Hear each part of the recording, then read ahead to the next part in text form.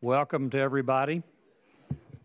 We'll call to order this meeting of the Board of Trustees of the Tennessee Consolidated Retirement System on Friday, December 2, 2022 in the Cordell Hull State Office Building in Nashville, Tennessee, hearing room 3 of the House of Representatives. I appreciate each of you being here today. I'm David Lillard, Tennessee State Treasurer and Chair of the Board of Trustees of the TCRS. And having called the meeting to order, I'll ask Mr. Wayman, the Executive Director of the system, to call the roll of the members of the Board of Trustees.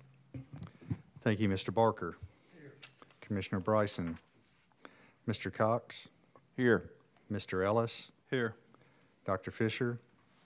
Secretary Hargett. Here. Treasurer Lillard. Here. Director Long. Ms. Moore. Here. Comptroller Mumpower. Mr. Stanfield. Here. Ms. Van Hooser. Here. Commissioner Williams. Mr. Wormsley. Here.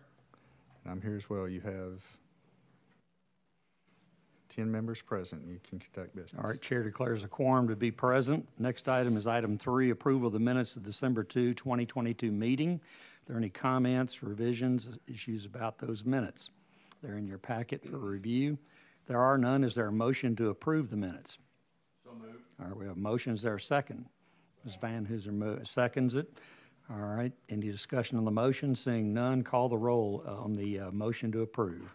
And Mr. Barker. Aye. Mr. Cox. Aye. Mr. Ellis. Aye. Secretary Hargett. Aye. Treasurer Lillard. Aye. Ms. Moore. Aye. Mr. Stanfield. Aye. Ms. Van Hooser. Aye. Commissioner Williams. Aye. Mr. Wormsley.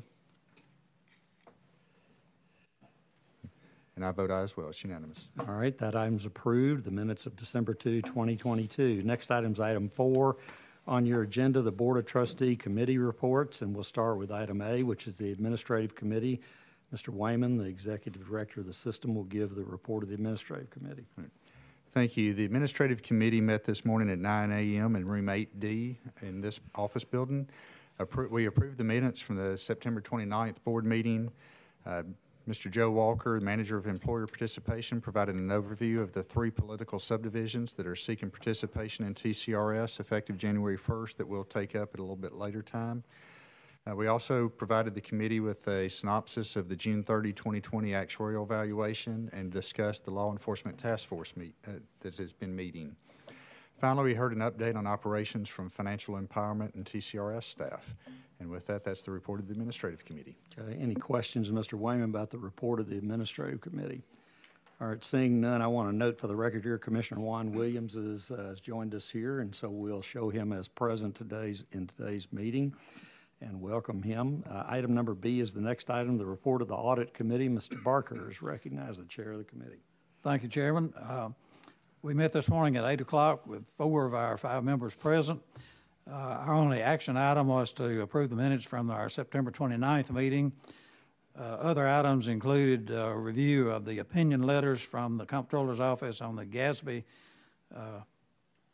requirements. We also looked at the risk requirement listings. We looked at the internal audit results. That particularly was addressed to the Investment Division incentive projects. We also looked at the audits projects tracker. There are 6 projects underway there. We looked at the responsibilities calendar for the audit committee. We discussed the comptroller's hotline. There were no referrals to the hotline, and one item that was previously reviewed was cleared. We also looked at the internal audit article as a part of our packet, and the title was Mitigating Cyber Security Threats, which we would encourage everyone to look at that in their own organization as well. Mr. Chairman, I'll go ahead and the next under item number 5 is a committee appointments. And there is one that recommendation that I'd like to make for the audit committee. Mr. Earl Pierce and I visited over WebEx for candidates that were interested in becoming a member of the audit committee, referring them to the audit committee chair, the charter that the audit committee has, which we reviewed at the last meeting, also the minutes and agenda from previous meetings. So After reviewing those with the persons indicating an interest, I'd like to recommend Mr. Mark Stanfield to become a member of the Audit Committee with the next meeting. Okay, any questions of Mr. Barker about the report of the Audit Committee?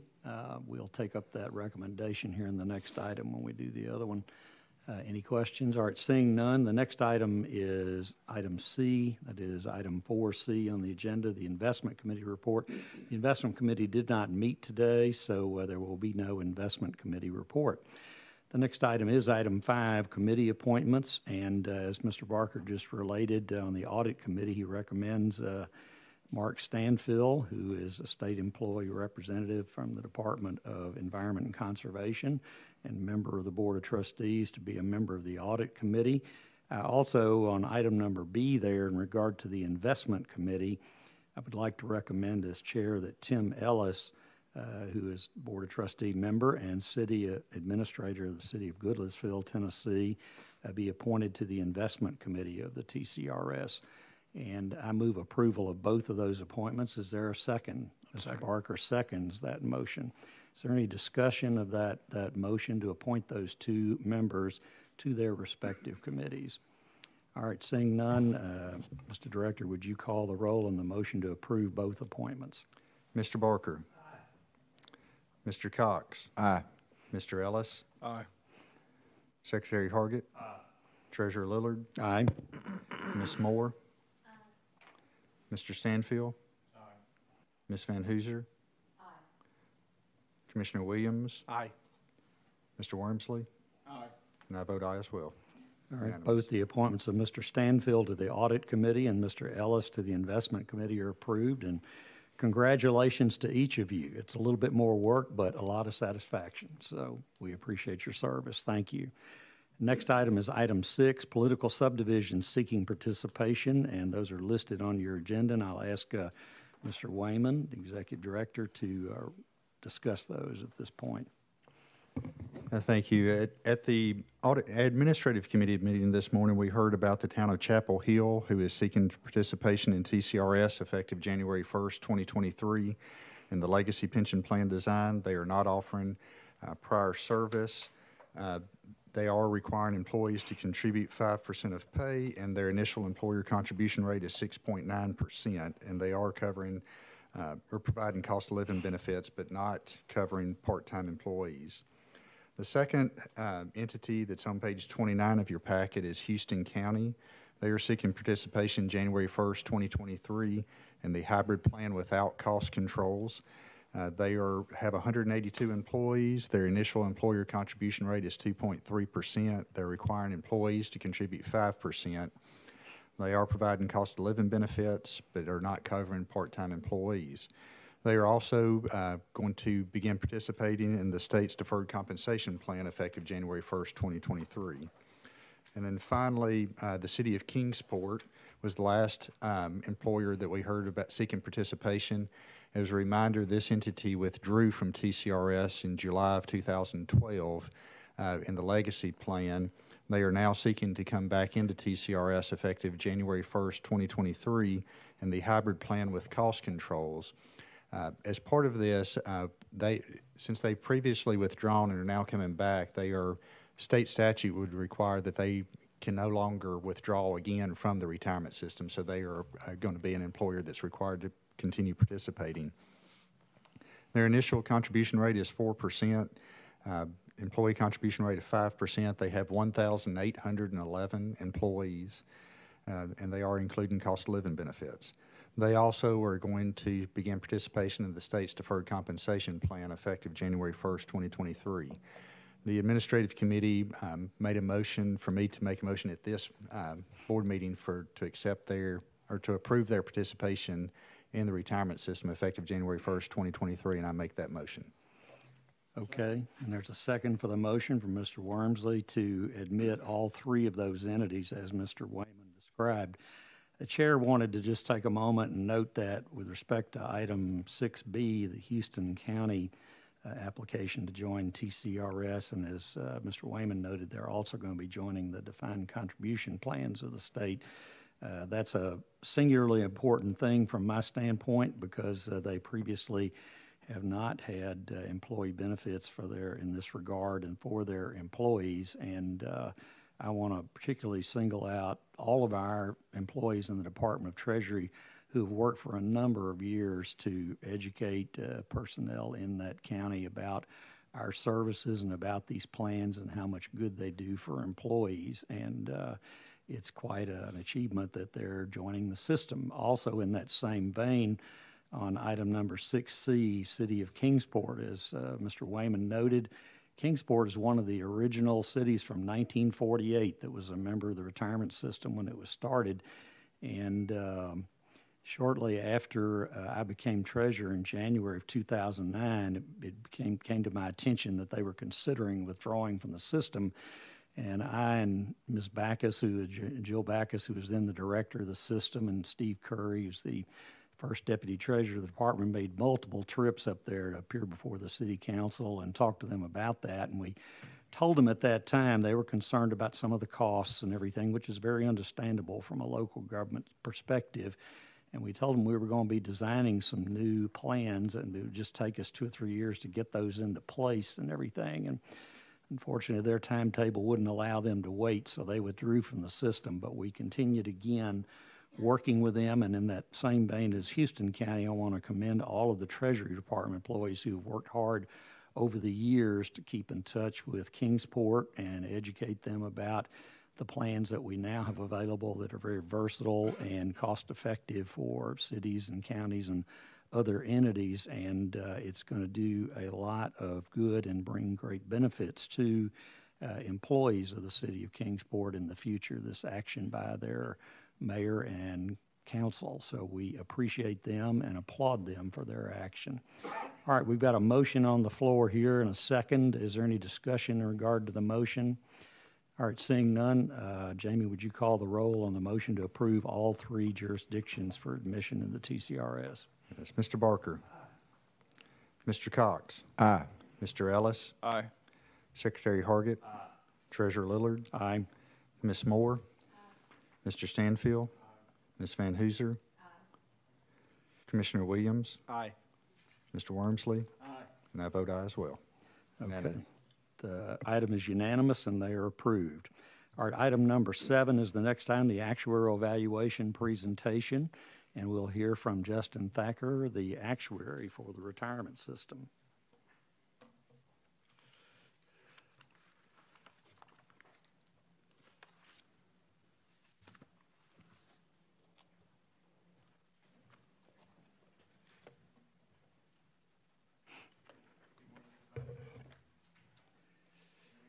I think punch the button there. Do you got the button? There you go.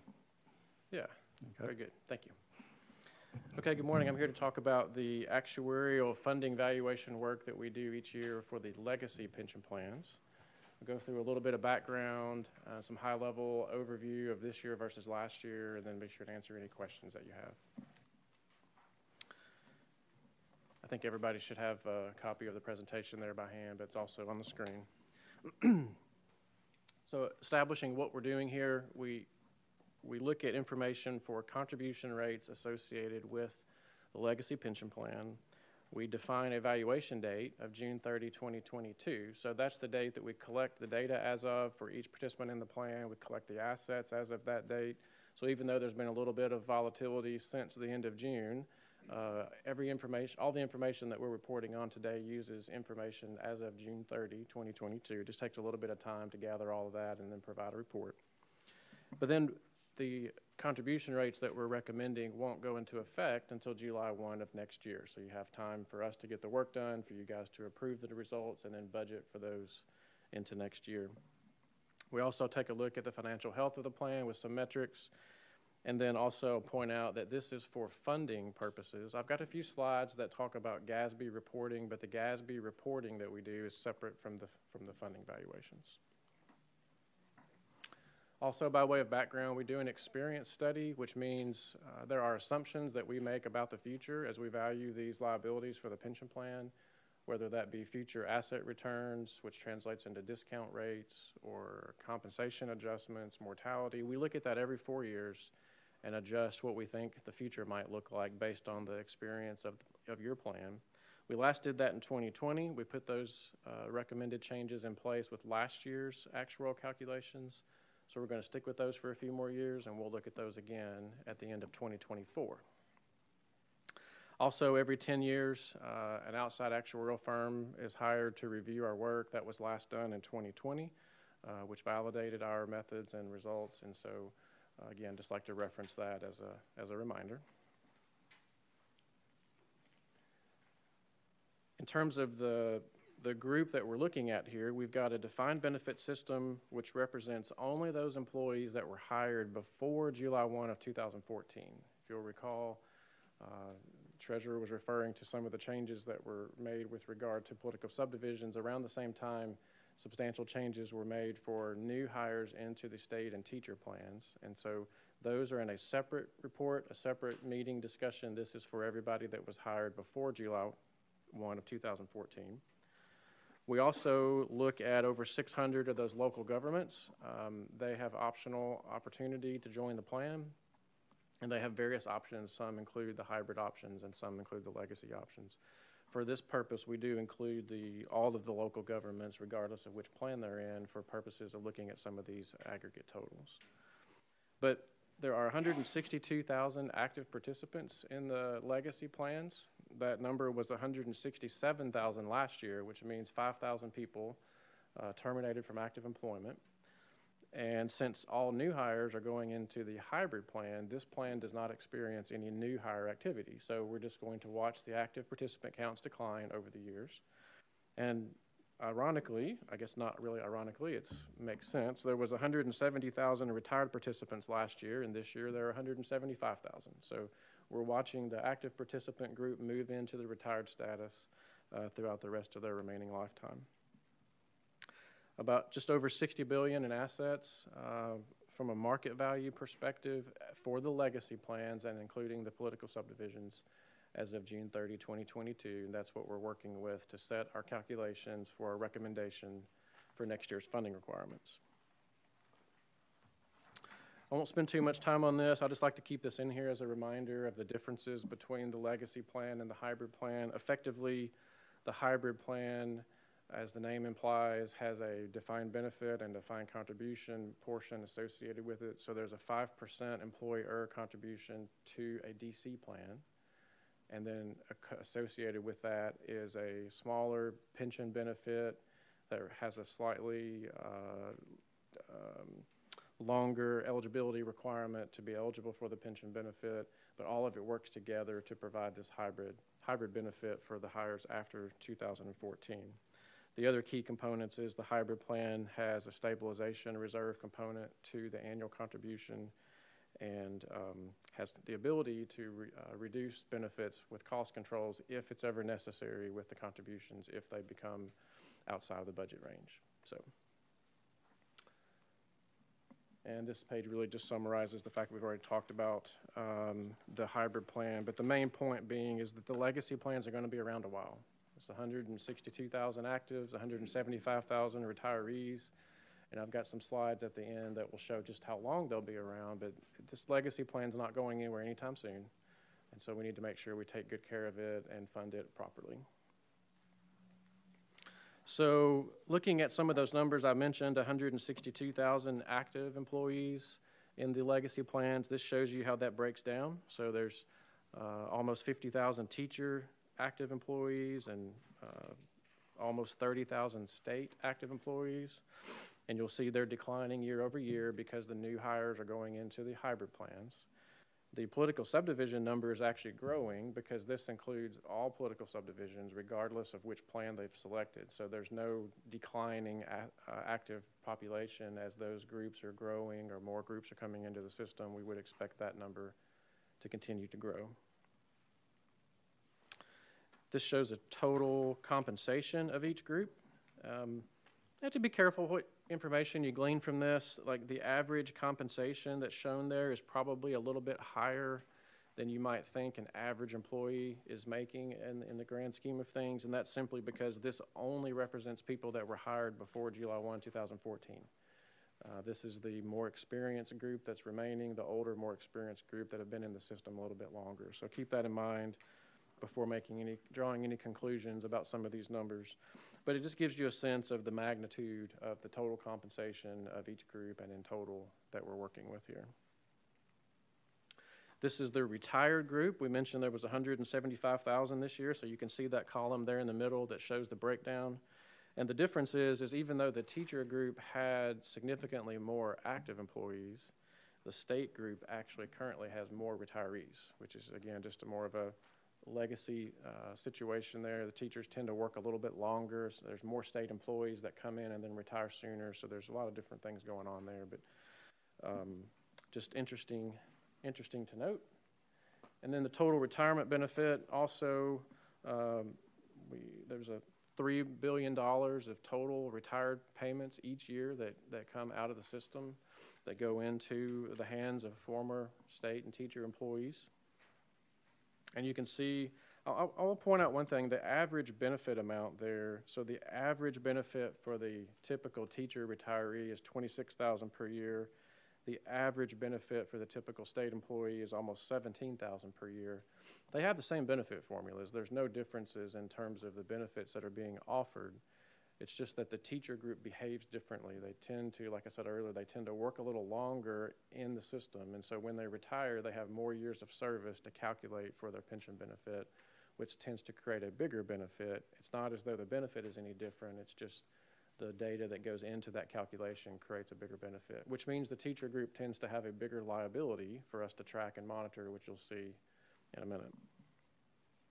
And then the growth there in the average benefit generally is tracking the 3% cost of living adjustment that the plan paid this year at in June 2022. It's a little bit different than that because it's an average of people coming in and out of the group, but that's approximately what's going on there. Okay, so we talked about the data that we collect as of June 30 and some stats about what goes into our calculations. The other really important piece of the work that we do here is how to coordinate the liabilities that we calculate with the assets that you currently have on hand. And the assets by far are the most volatile piece of the calculation that we work with. We can set long-term expectations, long-term assumptions that are reasonable about what we think the assets will return. But in any given year, and I'm sure you all see this in your own personal balances as well, it's anybody's guess what any one year is over the other. So we want to manage that and make sure that that volatility doesn't create a budget problem for managing the contribution expectations. So we take any asset volatility in any given year and we smooth that. We call that a smooth method, actuarial value of assets. And we take asset gains and losses and spread them over 10 years so that if there's some big volatility in one year, and you'll see in a minute we've had a couple of those years, that we give it time to work through the system before we fully reflect it in case it happens to reverse itself. So we also have some corridors in place to make sure that we never get too far away from the reality of what a true market value is, but our method tries to smooth as best we can the asset volatility so that it doesn't roll into the budget. So this page has there's a lot going on here, but I'll walk you through a couple of highlights. So the top section where the numbers are listed shows the actual return that the system reported in any given year over the last 10 years. And as you can see, if you look across the very top row, there's only one year that was actually negative. That was 2022, where the system lost 3.6%. However, there's actually 4 different years on the chart below that shows a loss in terms of our market value of asset smoothing method. And that's because in 2015, 16, 19, and 20, even though the asset return for the plan year was positive, it was still just a little bit less than what we had assumed, the long-term assumption for that given year. So, for example, you look at 2015 and 16, the plan returned about 3% in each year. We were assuming 7.5% at that time, so that represented a loss of 4 to 5% in those years versus what we were budgeting for or expecting in our methods. The other thing to point out is that the last 2 years makes everything prior to that look very minimal. We were managing those gains and losses all the way up until 2020, in 2021, and we had this huge 26% return during 2021, which was great. And our method said, okay, that's great, but we're going to only recognize 10% of that this year, just in case that doesn't hold true. And then the next year, there was a bit of a correction, but if you'll notice, the size of the loss in 2022 is still smaller than the gain in 2021. So the 2022 loss really hasn't hurt us at all because we're still phasing in the gains from 21, and what we're accepting is the phase-in from 21 is still in excess of what we're phasing in the loss of 22. So we really have some pretty good stability here to show you today, as opposed to significant volatility from the 2 years. So the method's working. That's the main point. This shows you the asset value that we use for our calculation purposes is the light gray line, if you can see that color there. And then the market value of assets is the blue line. So if you start on the left-hand side of the page, back in 2008, 2009, you can see the market value was significantly less than what we were using in our funding calculations, because we knew at the time, and our method would allow us to slowly make up for those losses. So the gray line was much more stable as the market value caught up to what we were using. And then we've been bouncing around pretty close for the last several years. And then last year it shows where the market value shot up really high, but we didn't reflect it all. And then this year it's come back down. The number that we're using is very close to the actual market value. So again, the method's working. And when we come up with our contribution recommendation, we look at a couple of different components. We have what we call normal cost, which is the amount of benefits that are being earned in any given year by all participants in the plan. So we want to make sure we fund for those. And then to the extent that there is any unfunded liability from past benefits that have been earned that the assets aren't properly covering just yet, we want to make sure we slice an amortization piece off to cover those. So that's effectively how we are coming up with our recommendation each year. There's some flexibility that we have to manage those amortization periods for unfunded accrued liabilities to help, again, manage some stability in the budget, and we can talk about that a little bit in a minute as well. This page is really a graphical representation of how we come up with our recommendation, and really I just want to highlight a couple of small things. The total size of each bar represents the total future obligations that we believe each plan represents to the state. And the gray bars at the bottom represent the assets that are currently on hand. So you can see the plans are very mature. There's a significant amount of funding already in place. The pieces at the very top are really the only pieces that represent how we come up with the future needs of the plan and the future contribution rates. So that's good. There's a lot of good things to say there in terms of the funded status of the plan, and also shows that it's going to be very sensitive to asset swings. If those assets drop significantly, then it's going to flow through the contribution rates. But again, we have these smoothing methods in place to try to manage that. So you might ask, how are the plans doing? What's the financial health of the plan? So funded status is a good measure of that. This shows the differences in funded status between 21 and 22. Now, this is the actuarial value of assets, the smooth value of assets. This doesn't fully reflect all the gains and losses of the last 2 years. This is what we're tracking for purposes of our contribution rates. In this purpose, you can see that each plan, each subsection improved in funded status year over year. And again, that's because the losses that we're reflecting this year on the assets, we're only reflecting a portion of those, and we're still bringing in more gains from last year's gains that are offsetting that. So that's why the funded status improved for each group on an actuarial value basis. And again, total system went from 97% to 98% funded status, which is really good. On a market value basis, though, if we look at that, that's where we're going to see the volatility. That's where the true movement in the assets is going to be reflected. And this is what shows up on the GASB disclosures, GASB 67 and GASB 68. And here you can see that last year, the funded status for the total group of each section shot up to about 111%. Again, a 25 or 26% asset return will do that. And then we gave a little bit of that back in 22. So The funded status for the total group still drops down to about 100, and each group has their own history of why the funded status is a little bit different, but all are very good compared to most other plans in the nation. So TCRS and the state of Tennessee should be commended for making sure that these plans are properly funded through good times and bad. So this is a good indication of that.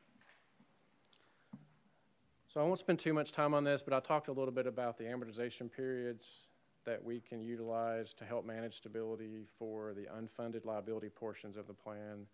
The teacher group doesn't have any unfunded accrued liability, but the state group and the judges group has a small amount, and those amounts are being amortized over, the state group is being amortized over a 7.5-year period. The judges group is being amortized over a 5-year period. Again, that is much more conservative to pay down those unfunded liabilities than most other governments. Many plans across the country are using a 30-year amortization, or they may reestablish a 30-year, like a refinancing your mortgage every year, and they're never actually making progress. And so, again, this is another good measure of how well the state is taking care of making sure these plans are properly funded. I won't make you listen to me go through this page, but this is just a breakdown. We actually show gains and losses of every single year since 2013, and each individual year has its own amortization period. There's really nothing too exciting to see here. Okay, so jumping forward to the results, the actuarial recommendations of each group shows the teacher group declining a little bit from 2021 to 2022.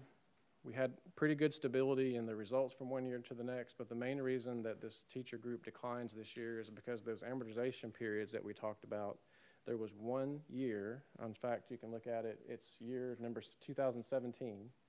That particular amortization layer was fully paid off last year, and so the amount that was in the actuarial recommendation to help cover that row of the amortization period is now gone to zero, so it drops the contribution rate a little bit in order to reflect the fact that that amortization and piece is gone. So the teacher group drops a little bit, but then there's a significant amount of stability from 1 year to the next for the state group and the judges and attorneys generals. These represent the recommended contributions as a percentage of payroll. Given that the total payroll is declining each year because no new employees are entering the group, we also like to look at it in terms of total dollars. So the total dollars expected to be contributed to the plans are actually declining to help to mimic the decline in the total payroll because the contribution percentages were pretty similar. So this is a representation of what the total dollar expectations are within each group. And then I'll spend just a couple of minutes talking about the movement of going from 2021 to the 2022 results.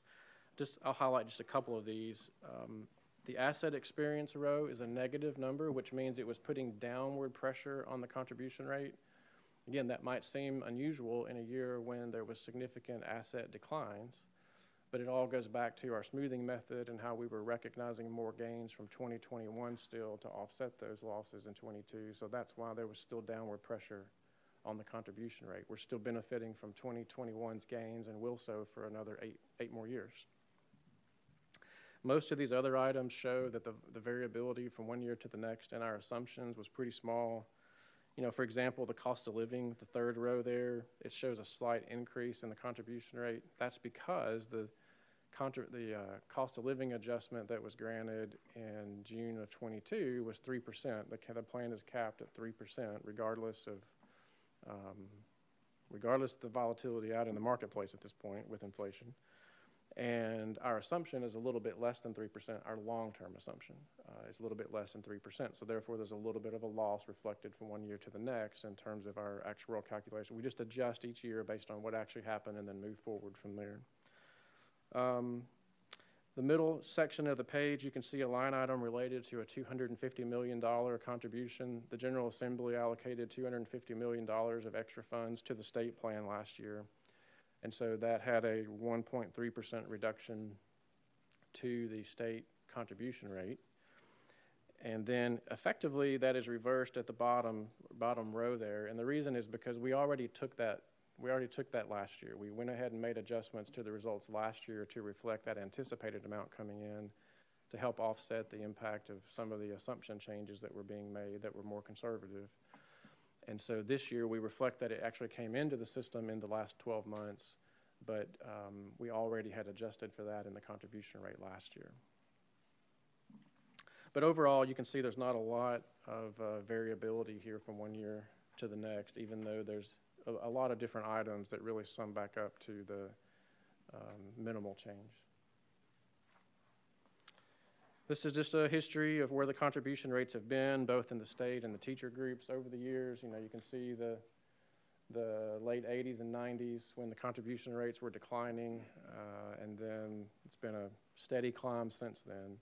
But again, the plans are in very well-funded status position, and appreciate the state's care in making sure that that continues. With regard to future expectations, we talk about this each time, but it's, you know, we make assumptions about the future. We do what we think we set what we think are reasonable assumptions, but we don't know, right? So as we continue to monitor assumptions with mortality, compensation adjustments, discount rates, long-term returns, we'll continue to monitor those, but those could have impact on the plan going forward. But we do also think that our assumptions now with regard to mortality and investment return are more conservative than they were several years ago and should still provide some stability, even if we see some different results in the future. Okay, last few slides. This is really just a summary of, let me explain a little bit what this is so you know what you're looking at. This represents the total number of people in each plan today versus where we see the total numbers projecting out over the next 80 years. So you look at the bottom, you can see the total number of participants, 114,000 people. That's adding the actives and retirees together. This is the teacher group alone here. That's adding the actives, retirees, and also some inactives that are in the system who've not yet started their payments but no longer work for the teacher group. And it shows each of their age groups. So for example, you can see that the lines are flat up until about age 30. So that represents the fact that we haven't really hired anybody new into this plan since 2014. So everybody that's in the plan is largely 30 or over. And then you can see there are 20 to 25,000 people in the age 30 to age 70 or 80 group. So there's a pretty good group of people at all ages between 30 and 80.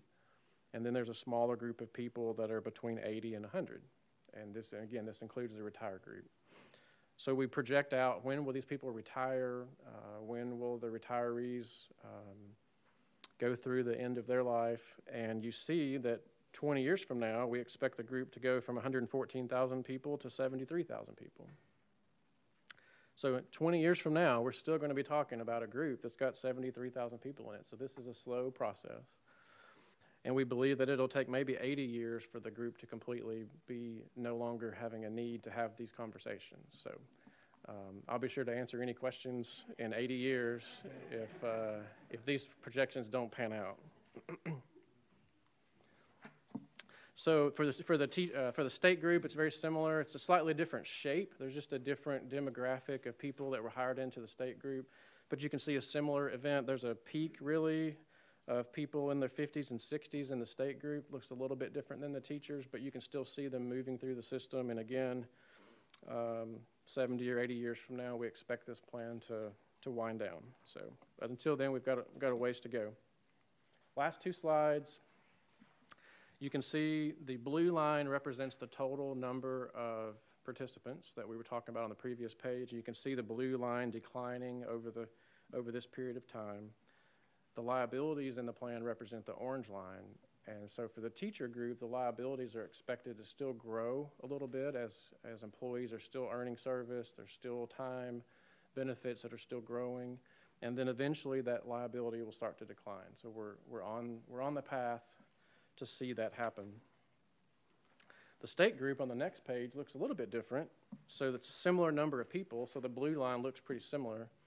But the liability is a little bit lower. We talked earlier about why the state group liability is a little bit lower. But the other interesting thing is that the state group has already peaked. like the liabilities for the state group have plateaued, and then will start to decline a little sooner than the teacher group. So again, I think it tells a good story about the changes that were made to the plans were very effective for long-term budgeting, but these plans are still going to be around a while in order to manage and fund them properly. So that's all I have from prepared remarks. I would like to say, coming through the Thanksgiving holidays, I'm very thankful and appreciative of the opportunity that our firm has to work with you. We appreciate that.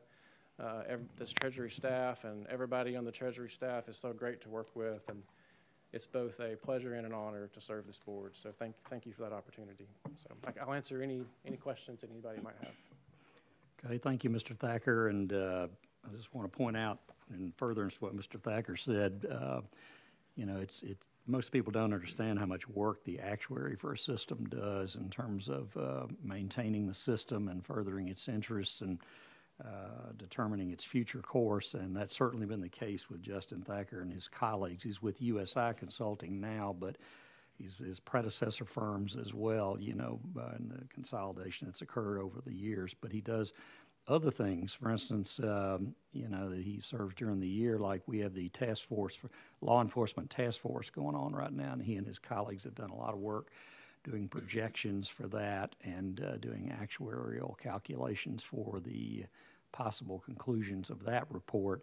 And that's to say nothing of the 500 and something local government reports that have to be done. As each of you knows, the local government entities that are in our retirement system are valued separately. They're their own liability pool, each one of them is. And so the actuary has to prepare a report for each one of those, and each one of those requires that high standard of professional care that Justin and his colleagues bring to every endeavor, and it's quite an undertaking. So we want to thank you, Justin, for what you and your colleagues do for us as part of the system. Does anyone have any questions of Mr. Thacker about the actuarial valuation report and presentation that he made? All right, seeing none, the chair will entertain a motion to approve the report. Mr. Barker moves it. Is there a second? We have a second by Commissioner Williams. All right, any further discussion on that matter? All right, seeing none, Mr. Wayne, would you call the roll on the motion to approve and adopt the report? Mr. Barker. Aye. Mr. Cox. Aye. Mr. Ellis. Aye. Secretary Hargett. Aye. Treasurer Lillard. Aye. Ms. Moore. Aye. Mr. Stanfield. Aye. Ms. Van Hooser. Aye. Commissioner Williams. Aye. Mr. Wormsley. Aye. And I vote aye as well. It's unanimous to adopt the rates. All right, the actuarial valuation report and presentation is adopted. Thank you very much, Mr. Thacker, and thank you for your work, as we said. Our next item is item 5, the investment report of the system. We'll call on our intrepid Chief Investment Officer, Michael Breakbill, Chartered Financial Analyst. He has with him Thomas Kim, who is Deputy Chief Investment Officer, CFA, who is also here. So, Michael, you have the floor. Thank you, Treasurer. Good to see everyone. I'm going to review two things, the investment performance report that you have in your packet, and then kind of my market and update slides. It's kind of what's happened since piece. Generally, your investment performance report is going to be reviewed by the pension consultant, Veris. They typically come here twice a year, and just give you a sense of the timing, that would be a March and September, and that therefore they could review fiscal year and calendar year numbers. So we really focus on that.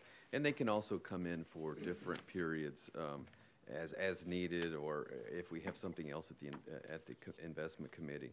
And just refresh your memory on that. Margaret Jadala retired. She's been with us for a number of years, and Mark Brubaker is going to be taking over our reviews and everything, and definitely wish her well on her retirement. Again, on this report, it's essentially 3 sections. There's one that's market overview, economy, kind of boilerplate data. That's in the front part. Then in the center, there's a section on the entire portfolio, assets, etc. And then in the back, there's more detailed stuff on the individual pieces of the portfolio.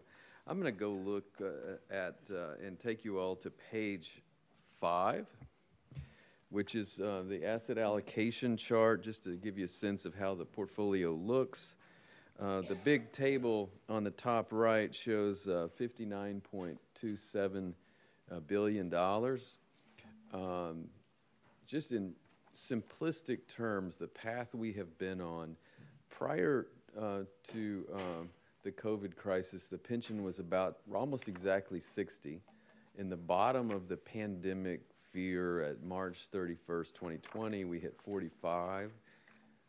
Last December 31st, we hit 70, and then we tailed back off to 60, where this is. We've done a little better since. We're about 63 as of yesterday's close, and which is about 9% off of last December 31st. So that's, in a ballpark, real simple numbers, the path that the fund has taken. Another thing I'd like to point out to you on this page is if you go to the center table on the far right, you'll notice what that shows you is it shows you the differences in the portfolio versus what's in investment policy. The key thing to note there is that the big differentiation in returns this past year have been public liquid markets. Stocks and bonds did really badly, and alternative assets did pretty good. And so what that has done is we were moving our alternatives up to the 10% target, which is the target column. The actuals are larger, and the reason the actuals are larger is those asset classes did much better this past year. And the other asset classes, stocks and bonds, did less well. So it made that skew. It's not something we intentionally did. It just kind of, it's a market pull on its own. On the next page, on page 6, this is the overall table of investment returns, minus 9.88% for the trailing year as of September the 30th. That's better than about 64% of plans. It's okay. 3%, 596, and then the 5 and 10 years where, again, like Justin mentioned, it kind of smooths out, 7.38% for 10 years. So it's pretty good numbers overall. And this page highlights what I was discussing a moment ago about how publicly traded markets did really badly and private markets did well. If you go look on the 1-year trailing, so this is September 30th, 21 to September 30th, 22, the U.S. stocks were down 15.48, Canadian stocks 11.83, international developed stocks, so the euro fell and their stocks did badly, so down 27.70, and emerging markets down 22. The interesting thing about the emerging market piece is since our portfolio doesn't include Russia and China, but China specifically, that minus 22% actually beat the MSCI Emerging Market Index by 8%. So as bad as that is, it did much better because we don't have China holdings in there. And even the one below that, if you look at U.S. fixed income, the dramatic rise in interest rates have been what we've been living through this past year. So our fixed income portfolio is down 20.92%. So even the bond portfolio was down a lot. We have a lot of duration in our bond portfolio. We take a decent amount of risk with the notion that it's a long-term game. And so it was off a considerable amount. So those are all the publicly traded listed securities, basically. And then below that, you'll see real estate. Real estate was up 30.5%. Private equity was up 4%, so okay, not great. And then strategic lending, our risky bond portfolio essentially was up 140. So there's huge gap and a huge differentiation with really real estate being the place to be. And again, for clarity, the liquid portfolio numbers are as of September 30th. The real estate, what we show you is we have asset values as of September 30th, but the returns are as of June 30th. So that 30.5 is actually a June 30 to June 30. That's a traditional way to report illiquid asset classes. And private equity was the same. So that's the key thing I wanted to bring up on the investment performance reports. A tough period. We have, as Justin showed, just a few negative years over a long period of time.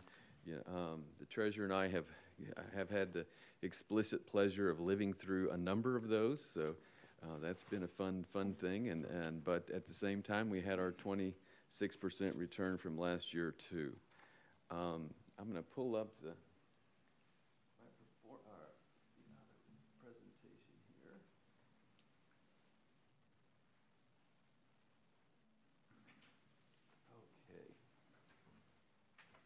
Okay.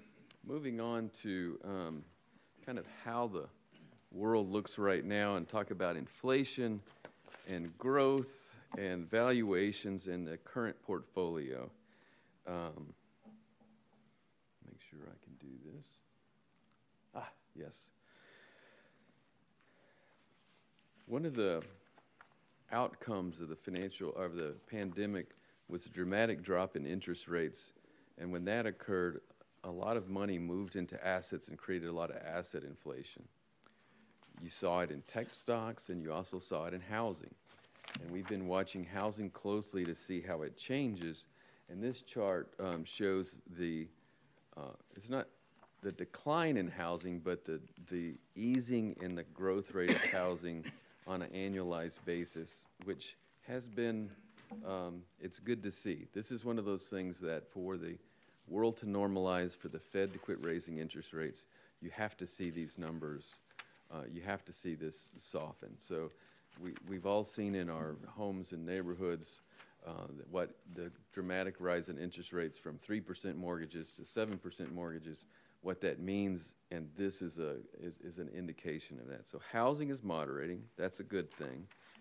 Goods on the next page are, this is one I've shown you over the past few years, which is the pipeline of inflation.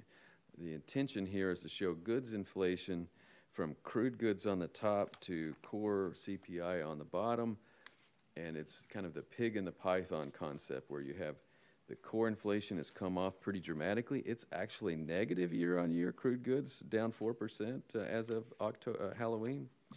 And then the core PPI intermediate goods are coming off, still up at 5%.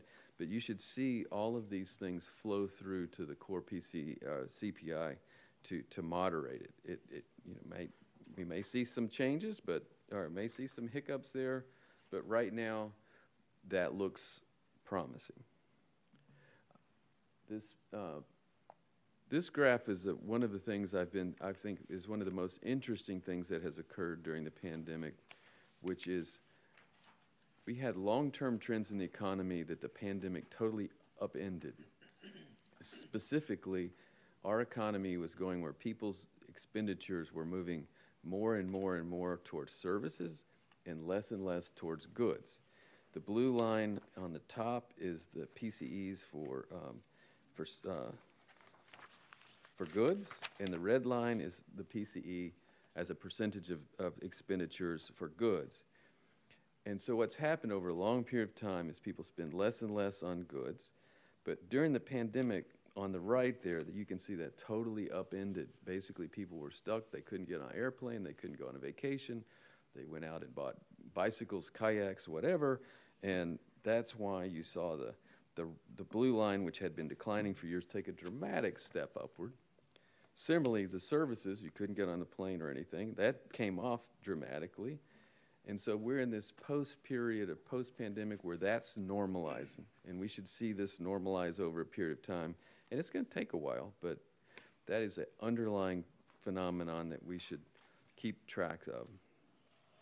Another thing on inflation has been employment.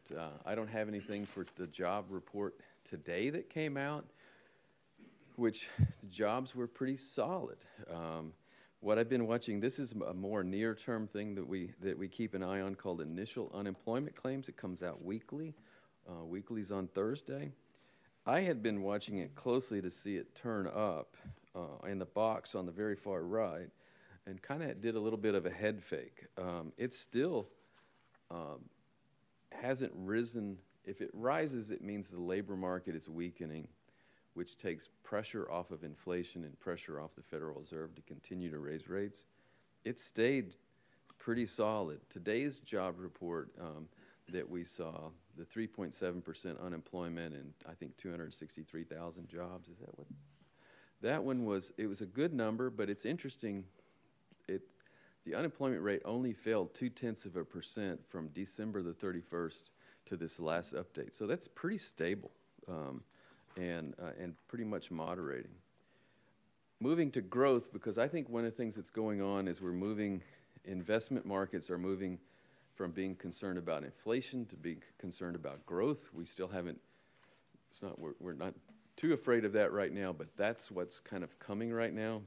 This really messy, ugly chart is all of the Federal Reserve's regional indexes, or the main regional indexes, just to throw all of them on one page to show you how busy everything is and the pieces of data we all see and the story it's telling.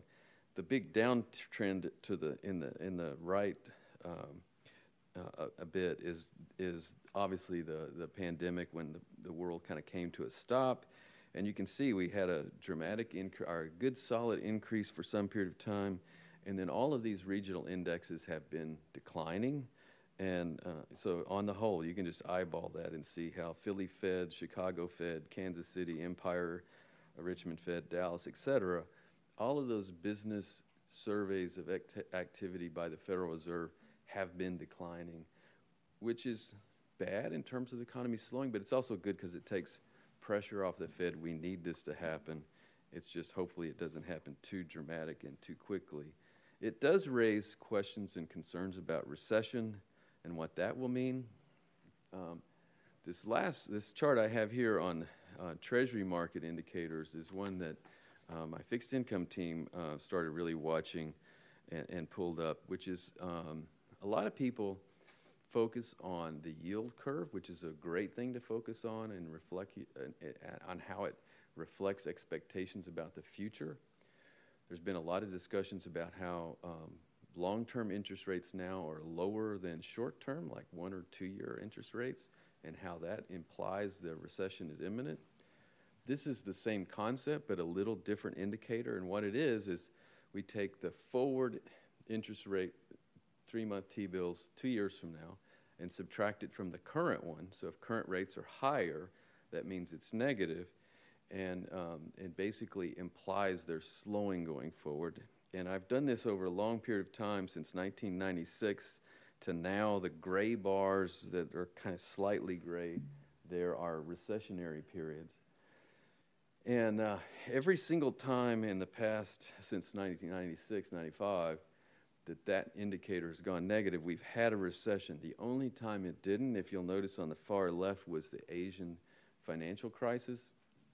That was a very interesting period because that was really a slowdown that occurred where our economy was still pretty strong and the Federal Reserve eased and our rates came off based on things that were happening internationally